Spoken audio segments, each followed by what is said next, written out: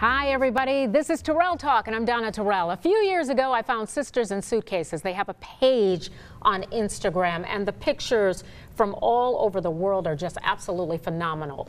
The goal of the organization is to convince mainly women of color to travel out of the country.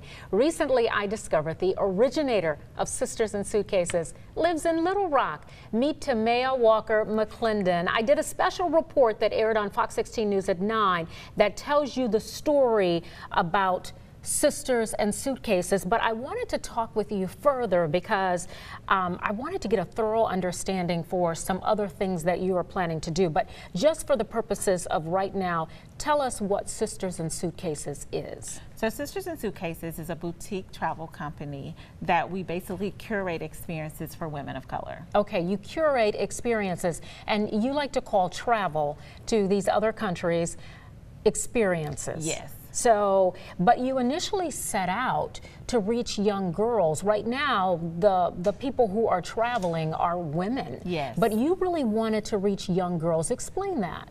So originally, I was in Italy, in Sorrento, Italy, traveling for myself, personal travel, and I had a personal experience. My life was really transformed from that experience. And after that experience, I thought if I had been exposed to international travel at an earlier age, or even as a college student, that could have changed the trajectory of my life.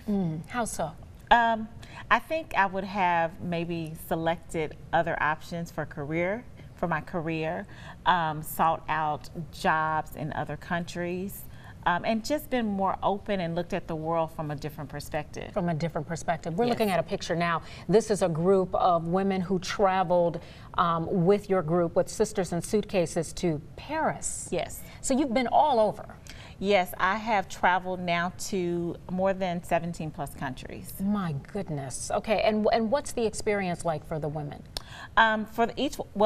For them, a lot of them have told me that they've come back and just reflected, and some of them have chosen different career paths. For one, their relationships with other women have changed, relationships with looking at the world, looking at the people in the world from a different perspective, and several of them are now doing things, what I call is beginning to live more within their purpose. Okay. And that's what happened to you. Yes. Travel enabled you to live within your purpose. Yes. We talk about that in the story that aired on Fox 16 News at 9. Let's circle back, though, to these young girls. I know that's really in your heart. You really want to reach young girls at a time when they're more easily influenced. Yes. And it could potentially, you know, live a life of travel or live a different life if they had not traveled. So how do you go back to those girls? What are you going to do to reach those girls, which you're not doing quite yet? Right, that's correct. So one of the things that I plan to do in the near future is to first begin to educate them. And so educating them means teaching them why they should even consider traveling. But the first step is to get a passport in their hands. Okay. Because once you get a passport in your hand, you begin to dream. There's something about having a passport that even if you don't go anywhere, you feel like, I have a passport and I could. Yes. That just to know that the possibility of doing it, It's there. It's there. It's there. And so it's 10 years on that passport. Mm-hmm. So even if they get it in middle school or high school, they still have 10 years before the passport expires to make those dreams come true. And it's a lot easier to go somewhere once you have that passport in hand instead of, oh, now I got to get a passport, et cetera, et cetera. For some reason, you believe that African American women are less likely to travel out of the country. Is that true? That's correct. Why? Just a lot of fears. I think there's a lot of myths from the past, fears based around flying.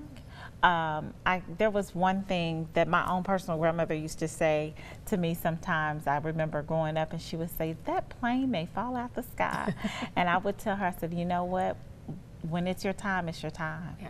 And so I'm just going to take those risks and move with it. And so far, It's worked out well. It has worked How many out places well. have you gone to? Over 17 countries. That's what you just told me, Yes. 17 countries. Yes. So that's just absolutely amazing. And we've shown you like these beautiful pictures. All the pictures that you're looking at are just different experiences and travel experiences that the women who have traveled with Sisters in Suitcases have been on. And even though you're in Little Rock, people from all over the country and the world travel with Sisters in Suitcases. Yes, we've had women travel from more than 15 states. Wow. And this year we'll have our first international traveler. Oh my goodness, how exciting for you. All right, well, thank you, Tamaya, so much for being here. Thank you. Look for my story here on Fox16.com. It's a special report that aired on Fox 16 News at 9. It's called, of course, Sisters in Suitcases. Be sure to watch it.